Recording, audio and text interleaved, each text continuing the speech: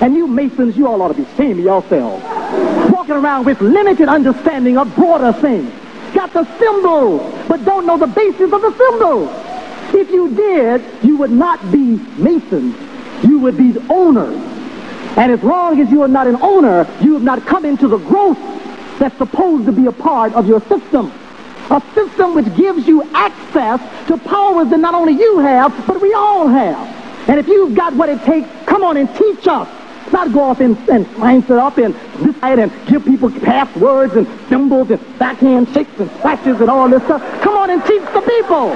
Come teach the people. Teach the people. That's your responsibility. Teach the people. We don't want individual power. We want collective power. We don't want Washington Monument. We want to know what it means. We don't want an obelisk standing up symbolically over our graves. We want the obelisk to protrude out of our temples into the top of our heads and stand as a protrusion of not the penis of Osiris, but the transformative image of the pyramid standing at the top of being. But that's another story. Let's go on.